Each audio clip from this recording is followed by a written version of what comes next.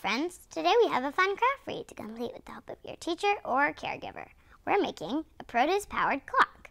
To complete this craft, you will need a potato clock, if you can find one easily by shopping online, and 2 potatoes, lemons, apples, etc.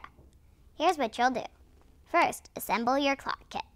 It should come with instructions. With this clock kit, the instructions say to first attach the wire to the zinc and copper rods.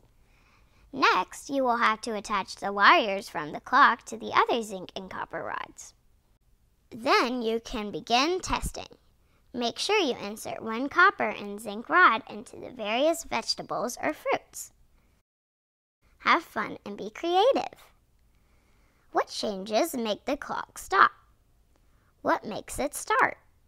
Try to hypothesize why it's happening. I hope you enjoyed this craft. I can't wait to see what you create.